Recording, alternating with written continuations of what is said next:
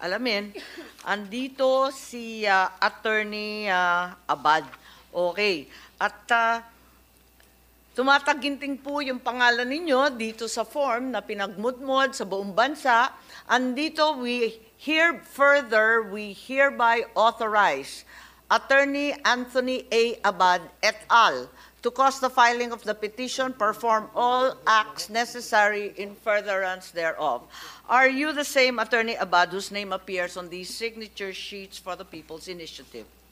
Yes, that's correct, Madam Chair. Madam Chair, Madam Senator Marcos, Senator De La Rosa, Senator Go, and of course Senator Risa Ontiveros. Before anything else, I would like to apologize for my absence in the last hearing, and thank you for giving me the opportunity to clarify and speak this morning. Yes, matagal kang inantay pero at least nag-email ka naman. Kaya marami po kaming katanungan para sa iyo. Unang-una, sabi ni Mr. Oñate nung nakaraan, na bahagi ka ng pirma. Are you part of the pirma organization? Neither does your name appear in the SEC documents or any other papers that we have retrieved with regard to PIRMA. Do you confirm that you are part of PIRMA? Actually, Madam Chair, I am not a member of PIRMA, but I am assisting as an advisor the groups that are signing this petition. So you're disputing Mr. Oñate's claim in January 30 that you are part of PIRMA? I'm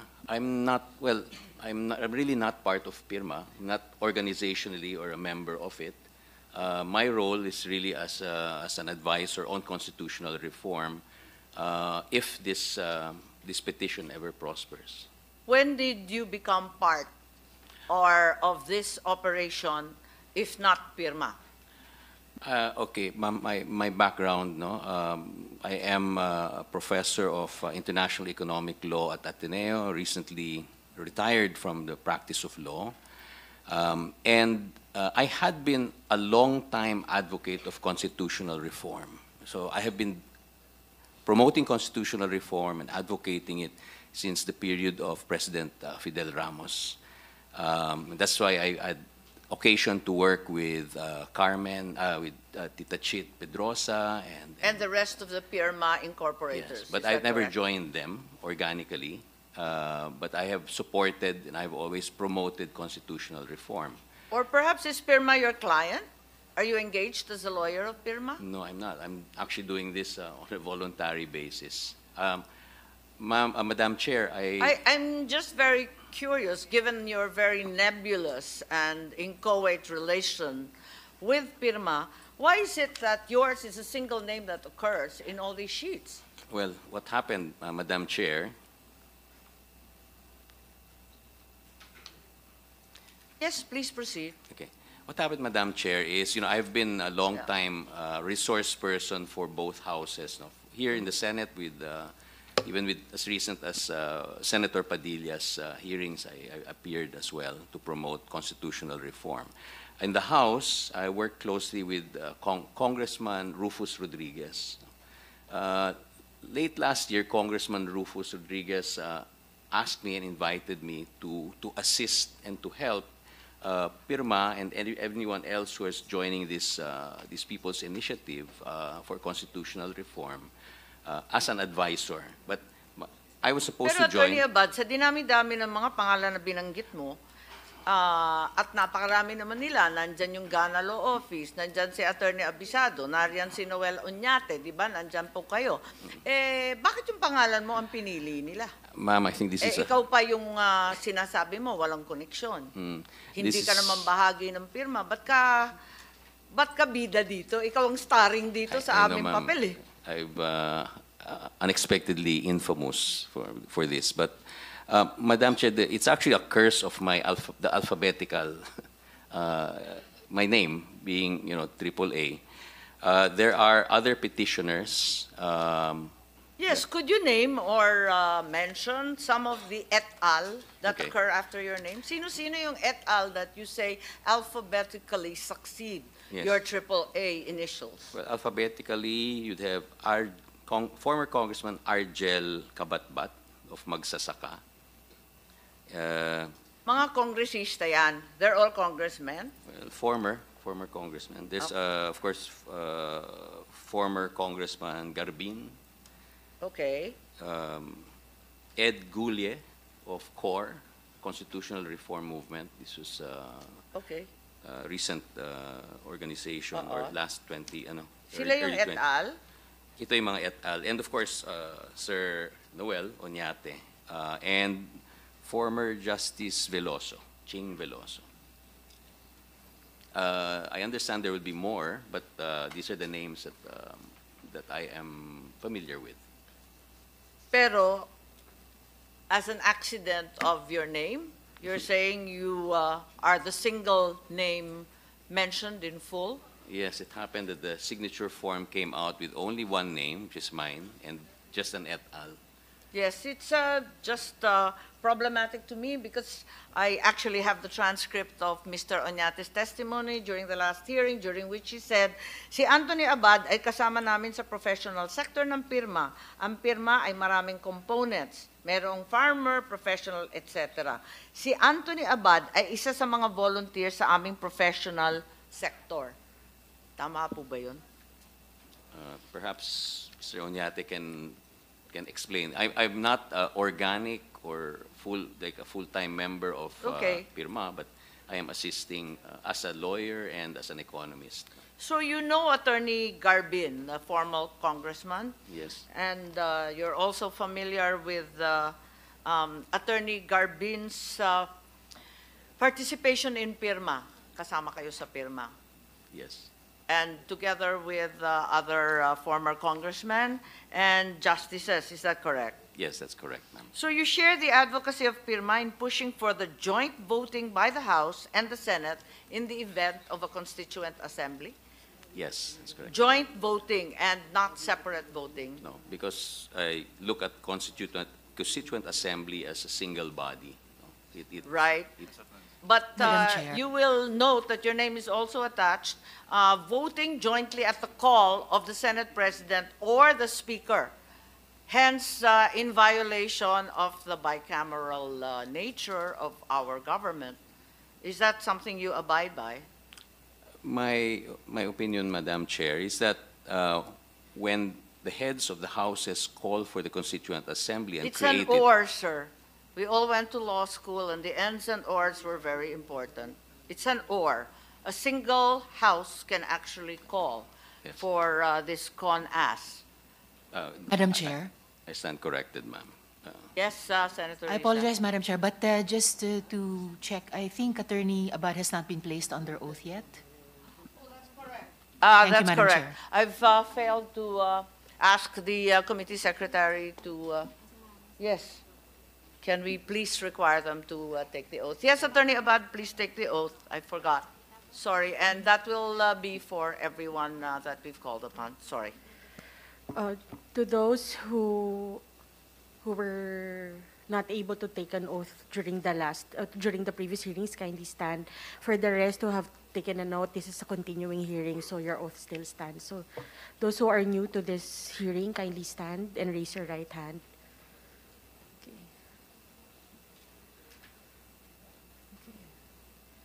Kindly repeat after me. I state your name. Do solemnly swear to tell the truth, the whole truth, and nothing but the truth in this proceeding. Thank you very much. You may sit down. Yes, thank you very much. Let's proceed. I am still perplexed, Attorney Abad, because you have here very clearly your name in bold letters, indicating that you share the advocacy of a unicameral voting for the Constitutional Assembly. Was this something that you were aware of? Yes, ma'am. It's well, from an academic point of view, I know that the 1987 Constitution does have certain vagueness, and we were looking at... I think it's quite specific with regard to voting. There's no vagueness at all. Well, we were looking at this People's Initiative as an opportunity to clarify this matter. Okay, so that it was your stand that the Constitution should be changed into a unicameral body, a National Assembly, as originally debated long ago. No, ma'am. But this It- is No, but- the paper No, on which your name is affixed. Yes, ma'am, but no, it's not about, it's the Constituent Assembly is unicameral. The Congress or the Parliament or the legislature can be bicameral or can With be all due unicameral. respect, you put your name to an amendment that states 3/4 vote of all its members voting jointly, okay? And secondly, at the call of the Senate President or the Speaker. So on 2 counts, it's clearly unicameral. Is that your stand? I'm not going to fault you for it. I just want to make sure that we understand what we're talking about. My stand, ma'am, is that the Constituent Assembly is unicameral, not the Congress. I'm not advocating a unicameral Congress or Assembly. But in the case of a change of the Constitution, a single House can call for the vote. Surely you're invoking the establishment of a unicameral assembly. Yes, it's the same people. Hindi naman kailangan yung Senado dito, di ba, maliwanag? Gusto ko lang iklaro kung ano talaga yung pakay ninyo rito kasi nalilito po kami. Kasi ngayon sinasabi mo, pang-con-as lang yan.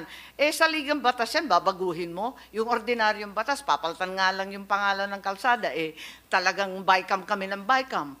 Eh para dito, para sa konstitusyon, kanya-kanyang kabig, okay na.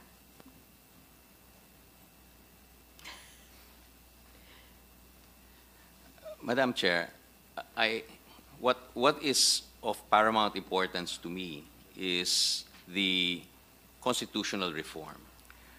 I can see and I understand now. I can see how divisive and how Are you saying you counterproductive. allow them to put your name on this without full knowledge of what you were signing? No, ma'am. I understood. You understood? Yes. And you understood that, in fact, this was a way to evade, avoid, disenfranchise, abolish, in fact, the Senate. No, ma'am. In fact, personally, I don't think that the Senate should be abolished. I think there should be an upper house. Eh, ba't mo pinirman to? Nagtataka No. lang ako kasi yung mga abogadong kulit-kulit. Hindi ba ang turo natin sa law school, talaga isa-isahin mo yan. Ma'am, Eh, nagtataka nga ngayon, kaya pala ng speaker, mag-isa. Magtatawag siya ng CONAS. With all due respect, ma'am, Wala namang alam yung senador, wala rin yung Senate President. Pwede niyang patakbuhin. Tama po ba yun? Parang nalilito ako sa iyo eh. No, ma'am. The Congress is bicameral. The Constituent Assembly, which gathers as a constitutional amendment body, is unicameral. It has a different legal So you're saying that the identity. mere law to change a little road somewhere far away requires constant debate and discussion and finally consensus between the 2 houses, but a major change in the Constitution can be called by a single house. Wala, nalilito lang ako kasi ikaw ang nakapangalan dito eh, kaya kailangan panindigan mo. But that's correct, Madam Chair. But you see, it's What's correct po? Na That- pwedeng paltan yung saligang batas, kanya-kanyang kabig na kung gusto ng mga congressman, kung gusto ng senator, o di paltan nila kahit kailan. no, it's the constitutional, of course, a constitutional assembly, a constituent assembly, acting as a constitutional amendment body, of course, has to be subject to scrutiny, and eventually it will require plebiscite or referendum, depending on what comes out of this constituent assembly. It is just that currently, With all due respect, since you're a constitutional advocate, parang dapat i-clarify natin. In any case, let's put that aside. It's obvious that this form attached your name without full information on your part on the implications of this proposition. Would that be an accurate statement? my work should have come in only when the petition, if the petition prospered. I was supposed to be an advisor. So on hindi ninyo alam constitutional- yung nakasulat dito? Oh, no, no. I knew, ma'am. I knew what I You was... knew? Yes. Yes, but right now you don't know. Sabi mo, hindi ka sigurado kung ganun talaga. No, no, no. Kasi gusto mo na ngayon bycam. Eh No. nakasaad dito, unicameral voting, unicameral call for a CONAS. Let's please make up our minds. Ma'am, a constituent assembly, although they are the same people who are in the Congress, is actually a different legal body for the purpose No, of... we fully understand that. I'm just trying to get to the bottom of this form because it is your name that appears here. And I assume that you abide by all the statements that are contained in this sheet. Yes, ma'am. Madam Chair, kalaruin natin for the record. Yung alam namin yan, we fully understand na a constituent assembly is a separate body. We will be wearing another hat pag mag-form tayo ng constituent assembly. Pero yung point ng chairman is that klaruhin mo yung stand mo about voting jointly or separately. Yan lang gusto namin. From your end, yung ba talagang gusto mo na voting jointly, na kaming 24 at silang 316, isang count lang ng boto namin? That's correct, sir. That's correct. So that's your, yan ang gusto mo. Kaya ikaw ang nag-spearhead dito na ma-amend ditong section 1 ng Article 17 by People's Initiative. So ganun ang gusto mo talaga. I Just for wouldn't- the record. For the record, I wouldn't say... I think just to help things along, there were statements from PIRMA, I'm not certain if it was Mr. Oñate, that alleged similarly that since the Senate was a constant roadblock to constitutional change, they wanted to have the two houses vote jointly para malusaw nga yung boto ng Senado. Tama po ba yun? Yun ba yung tamang idea sa likuran nitong papel na to? Okay lang, kasi wala lang sa amin. Total, puro proposal naman to eh. Well, it's not to dilute the Senate's role. It's just that to clarify how you vote within a constituent assembly. That's my understanding. But it's not merely... I-clarify mo to, i-amend mo na kagad ang konstitusyon. Yung palang no, no. clarification na gusto mo. Oh, because it lacks clarity. We need to clarify. No, That's but why I think it's very clear also at the call of only one of the House leaders, there's nothing that says that it has to be bicameral. Okay din sa iyo yon na only one House. Yung Congress, kanya-kanyang palit. Congress will change the Constitution on its own. The Senate as well. Is that what you had in mind? Could you repeat that, ma'am?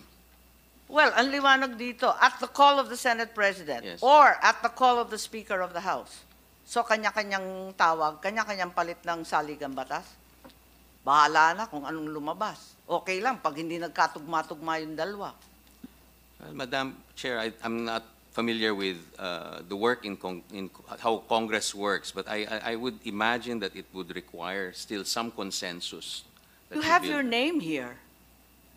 And you're not clear on what the language was? No, ma'am, it's clear. Just said it's unclear how Congress works. No, I'm just saying that I would imagine that when you call, whether you're Senate President or the House Speaker, it would still require a building of consensus within these houses. No? Well, I don't know if... We can go to that later. I Yes. think you've certainly not answered all the questions. You've definitely raised my level of confusion. In any case, let's go back to PIRMA and revert to that. Do you know Attorney Garbin? Sabi mo kasali siya dun sa mga et al na sana lumabas din kasama mo. Yes. Okay, so you're part of Project PI. That's correct. Because you were helping them. You said you were in an advisory role. Yes, that's correct. So you also know Attorney Red Tuason? No, I don't know Attorney Red Tuason. I see. But Mr. Oñate said that he was the prime organizer. Yes, I'm not I have now no involvement in the signature campaign, ma'am. So I don't know the people who are in the operations part. You have no involvement, but you are the single name on the signature sheet. That's correct, ma'am. As I explained, because of the alphabetical order of the petitioners, my name was put at the top of the list. Mr. Oñate already admitted that he sought the help of Speaker Romualdez, whom he described as the CEO of the Congress. I think that is correct. Did you also meet with Speaker Romualdez? I met him also. Yes, was it to do with Project PI? I just accompanied Mr. Oñate and Kong Rufus, and well, he just thanked me for participating. Could you tell us when this occurred? In December.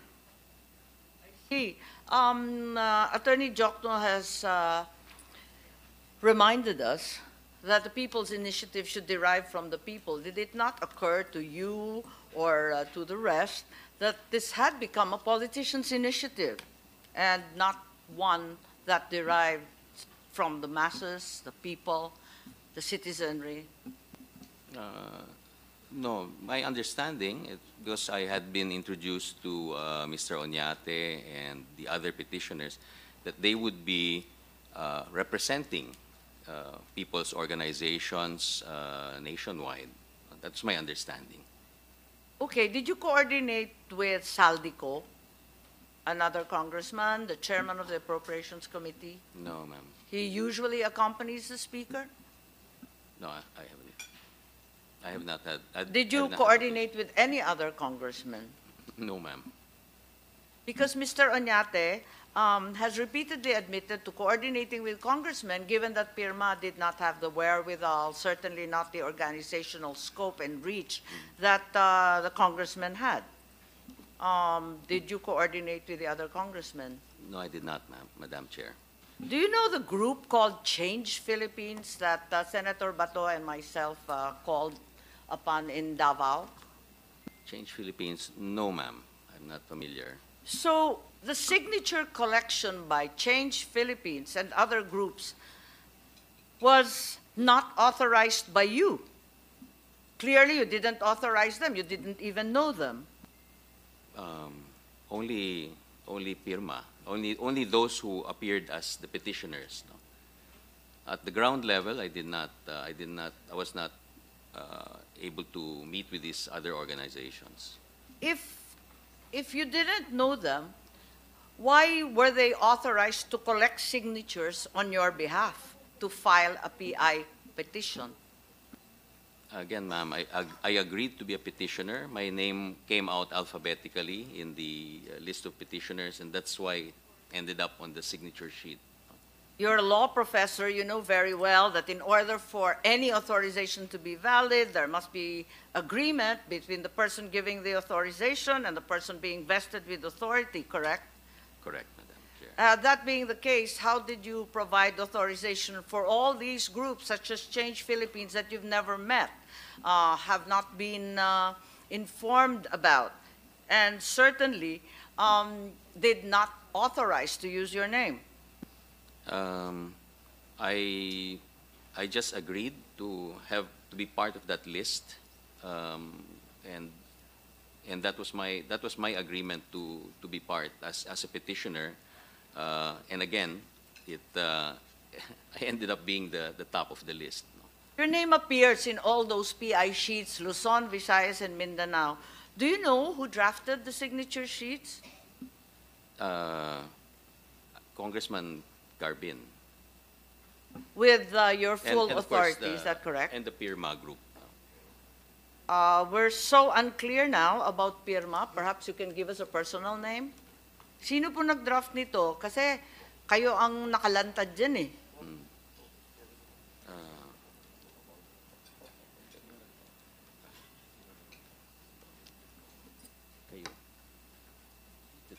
If I may answer, Madam Chair, I remember saying during the last hearing that when I discussed the People's Initiative with a group of Attorney Garbin, he coordinated with Attorney Abad and proceeded on their own. So it was Attorney Garbin, but we had to make sure that what was contained in the signature sheets would be consistent and the same with the signature sheets of PIRMA. You're saying it's not PIRMA, and you're speaking as counsel or lead convener?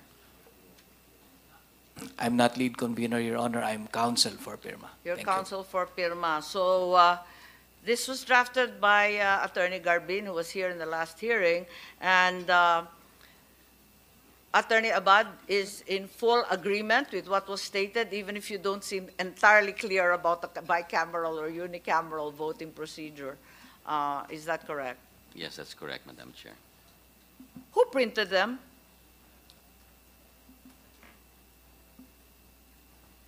PIRMA. Madam Chair, as to the printing and the operations, that would be answered by Attorney Red Tuazon. We just made sure in some instances we gave them a soft copy. And as to the printing, we don't know I anymore. think your dates are not tallying, with all due respect, Attorney Abisado. Naglabasan ito, maagang-maaga pa, New Year. Eh, hindi naman niya kilala si Attorney Red Tuazon, di ba? Sabi ni Mr. Oñate, nakilala lang daw niya 2 weeks ago. Eh, 2 weeks ago, ang tagal-tagal nang umiikot nitong mga papel na to. Kailan ba kayo nagka-introducean? That is correct, Madam Chair, because Attorney Red Tuazon is part of the group of Attorney Garbin. Sila ho yung nagko-coordinate sa grupo ho nila. Madam Chair, medyo nalilito na ako. So, lumalabas 2 grupo? Di, parang maraming grupo, hindi sila magkakakilala. Kanya-kanya Actually mga po, gawa. like we said, Senator Binay, during the previous hearings, wala hong monopoly ang PIRMA on People's Initiative. Marami sige. din pong grupo ang gumalaw and we will not stop them. Tinignan lang ho namin Hindi, pero sila. ganito yung na lang, tanong, pero at yung least. tanong, di ba, pare-pareho, Oh, regardless of the group. That's Tama right. po. I would like the clarification. O sabihin na natin na marami kayo at kalat-kalat all over the Philippines. Ang tanong, sino nag-imprenta niyan? Ilan ang inimprenta? Saan inimprenta? Magkano ang pagka-imprenta? Sino nagbayad ng pag-imprenta? O yung gano'n na lang kaklaro. Siguro naman may kaliwanagan dyan. Madam Chair, Yes, Senator Bato. going back to the last statement of Attorney Anthony Abad, sabi niya, ang paprinta daw si Congressman Garbin. Kaya, Di ba? Am I correct? Sinabi mo? Hindi, siya Hindi, yung siya nag-draft. nag-draft. Ha? Siya nag-draft. Siya daw nag-draft. Siya nag-draft. Sino nag-imprenta? Madam Chair, as to the operations, it will be answered hopefully by the appearance of Attorney Red Tuazon during the next hearing. All the questions for sure we are confident will be answered. Thank you. Despite the fact that he was only hired 2 weeks ago, he has full knowledge of all the operations of PIRMA and the PI project. You Is are that correct? referring, you must be referring to the meeting of Attorney Tuazon No, I'm and not Mr. referring Oñate. to anything. It's Mr. Oñate who's actually said that he only met him 2 weeks ago. Pero Ye- alam niya ang lahat. Yes, but Eh, maaga na na-imprenta po to sila. noon pa eh. Yes, Your Honor. Maaga na po silang gumalaw ni na Attorney Garbin. Ako, Senator Bina, naliwanagan ka ba o mas nalito? Wait, so parang lumalabas si Attorney Tuazon, si Attorney Garbin, and si Attorney Abad is part of one group. Kailan ho kayo nag-umpisa mag-usap, kayong tatlo? Ni Attorney Abad, Attorney Tuazon, and Attorney Garbin. I met them in December, ma'am, Senator Binay. But with regard to nga the operations or administrative matters, I did not involve myself because But were you part of the crafting of the... yes, I had to review also and take a look at the draft. And saan ho galing yung draft? Yung draft question for the PI. Saan? Sino ho nag-craft nung draft? Si Attorney Garbin. Okay. Madam Chair, did we invite Attorney Garbin for this hearing? Si Attorney Garbin, because apparently Yes, Attorney Garbin was invited. He actually attended the first hearing. Because parang lumalabas siya pala yung nag-craft netong tanong. Well, he drafted it. Siya rin ba nagpa-imprenta? Kasi ang sabi niya noon, talagang tumulong lang siya at saka nag-distribute. Wala siyang sinasabi kung sino nag-imprenta. Di daw niya alam. Pagkaalam ko, wala siyang sinasabi doon kasi hindi niya alam. Sino nakakaalam sa pag-imprenta nito? Nalilito ako. Attorney Red Tuason, the operations po. I'm for sure when he appears, he will answer all the questions. Kasama ho sila sa grupo ni na Attorney Garbin po. So, kailan ho kayo, Mr. Oñate, kailan niyo ho nakilala si Congressman Garbin? Your Honor, I mentioned during the last hearing when Mr. Oñate engaged our firm to proceed with this project of a People's Initiative. I mentioned this also at that time with Attorney Garbin, who also happens to be our client. Wait, so, And he told us, nga, kailan nga ho yung, ang tinatanong that was ko ho? December po, December. So, kumbaga parang December lang kayo nagsama-sama. Yes, and they worked fast. Sila po yung nauna. In fact, the signature sheets of Attorney Abad, sila po yung nauna, humabol lang din po yung signature sheets ng pirma. Tama po ba yun, Attorney Abad? Nauna yung grupo nyo, tapos sumunod lang si pirma? No, no. They were already involved. Kasasabi lang niya eh. Mag-usap-usap na kayong tatlo, Pwede ba apat dyan? magkasundo muna kayo Mag-usap-usap sa muna kayo dates? para... Kasi linilito na ninyo kami eh. Yung signature sheets, nauna ako, yung pangalan ko. Siguro, balikan lang ho natin yung unang pagtatagpo nyo. Di ba? Pang Valentine's Day. Pang Valentine's Day, kasi parang meron kayong love affair dalawa. Kailan ho kayong unang nagkakilala? Sa November. So, November pa, so hindi December. Hindi December. December, I met the speaker. And we also met bakit separately. napasok Bakit si speaker na bigla? Akala ko hindi siya kasali. Po, bakit si speaker na? Nahuli November. ka sa sarili mong Teka, bibig, ha? Attorney Abad, Nahuli ka. November, nagkakilala kayo ni Attorney Garbin. And Mr. Oñate. Okay, so And? nung meeting nyo noong November, And sino-sino Oñate. yung mga players? Sino yung mga na-meet nyo? Si Attorney Garbin, si Mr. Oñate, Itong si Argel Kabatbat. ng magsasaka. Argel Kabatbat, Yun yung farmers group. Diba? Yes, farmer. Oh, Magsasaka. yung magsasaka. and Ex-Kong din. And Ed Gulye of CORE. Yung CORE, Constitutional Reform Movement. No? Yep. ilang hong apat. It's the Teka. initial group. Tapos, nung December, bakit kasama na si speaker maliban sa apat? If I had met the speaker, Apa. we did have a meeting because they went to see him, Oo. and it was like a sort of a courtesy call. And then after that we went and met about this signature campaign. Kasi dati sinabi ni Mr. Oñate, hindi naman kasali si speakers. Tsaka na lang, nung nagpapasaklolo na sila, kasi mahirap nga umikot at papirmahan yung mga form. It's the time that they went to... Kasama in kayo? December. Yes. Nung nagtagpo kayo, nandun na yung mga papel? Hindi pa. Not yet. I didn't see them. Ay, wala pa nung December. Oh, wala. So wala talaga na tayong alam, bigla na lang sumulpot yung mga papel. Yung mga form, ganun ba yun? Nandun yung pangalan mo, hindi mo in-approve yung draft. In-approve ko yung draft, but I didn't see the printing of the... And Madam Chair, wala ba kayong security measures na ginawa dun sa pinapipirmahan nyo na alam nyo, para malaman nyo na talagang galing sa inyo yung forms na pinapaikot dun sa baba? Wala ko kayong ganong ginawang hakbang? Parang security, yung parang sa... like with money. Na parang may authentication na form 001, 002, tapos may signature yun na, I mean, to say na parang authentic talaga yung bibigay nyo sa COMELEC. Kasi pwede ako magpa-photocopy ngayon, neto, di ba? At mag-submit sa COMELEC. And paano Sige. nyo madedenay, ng grupo nyo na, ay, yung papel na yan, hindi sa amin yan. Or yung pinapaikot na may sinasabing ayuda or ganyan. Hindi yun yung official na forms ng grupo nyo. Teka, Madam Chair, Yes, Senator Bato, please. Kung basihan natin yung mga timeline, no? I am slowly getting the impression na parang lumalabas na hindi itong pirma ang pumunta sa House leadership para magpatulong sa PI.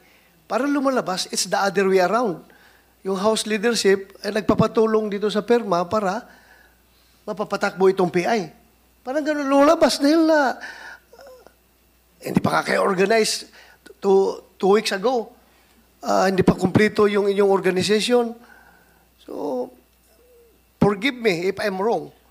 Pero that's my impression developing in my mind. Na parang it's the other way around. Hindi ang pirma ang pumunta doon sa House leadership para magpatulong, kundi the other way around. Kasi parang nauna ang prepared na lahat, printado lahat itong mga papel. Kayo, hindi pa nga kayo naka-organize sa mga tao. Tapos, pang! Yun na. Pirma na. Kuha na kagad ang pirma. Tapos, saka kayo come into the picture. My impression only, Madam Chair. Based on their statements. Thank you, Madam Chair. Siguro, Madam Chair, sinong common friend na nag-introduce sa inyo? Si Congressman Rufus Rodriguez. I see. Which is an incumbent congressman. That's correct. He's the chair of the Committee on Of the Constitutional constitutional Amendments. amendments, that's correct. So, ano instruction niya? Meet up with Mr. Onate to talk about People's Initiative? He asked me, he said that they needed somebody who has been studying or conducting research on constitutional reform, like comparison with other constitutional structures in other countries, and how to make the Philippines globally competitive. So it's basically my ongoing thesis or dissertation. And he said that there's a group I'd like you to help. Kailan yun? This was in November. November. Ito yung November meeting with Attorney Garbin. Yes, I see. and the petitioners. So the expectation of me was to be a resource person and technical advisor when the whole question of constitutional amendments and constitutional reform comes up. Then I would provide studies on the best design for constitutions that would make us more globally competitive. So, ang topic then was not about People's Initiative. It was not about the question dito sa form na to.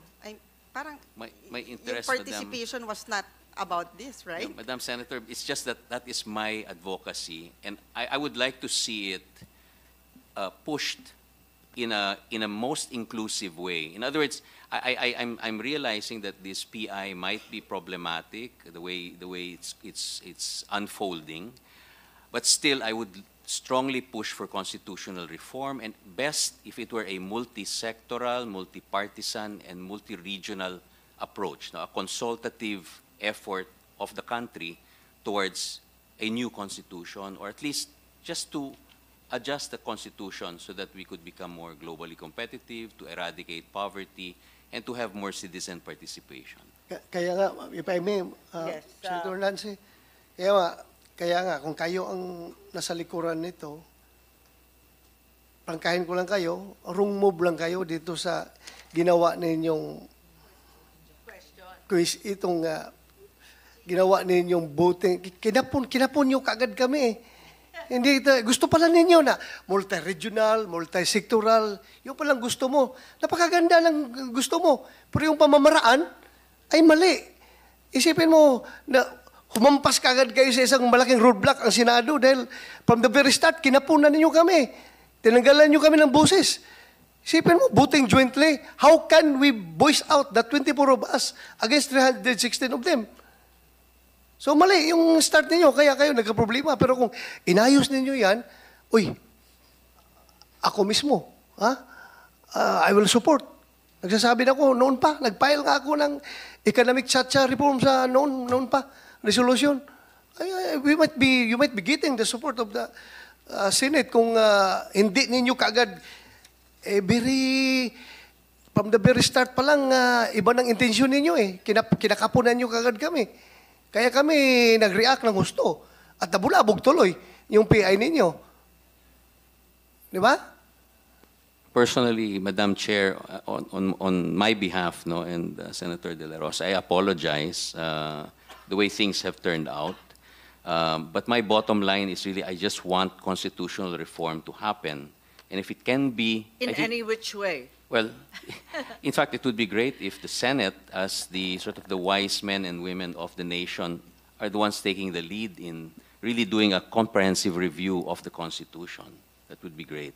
Yes, but we should allow for the people to debate and discuss and be made fully aware of the difference between unicameral and bicameral. I'm not here to defend the Senate, even if I do so, but certainly such a large change cannot be sneaked through this way. Anyway, Hindi. I would just Madam like, Chair. yes. Hindi naman kami talaga mga wise. Mas wise kayo. Dahil nga, kinakapunan nyo kaagad kami from the very start, mas wiser kayo kaysa amin. Mas wise kayo. Thank you.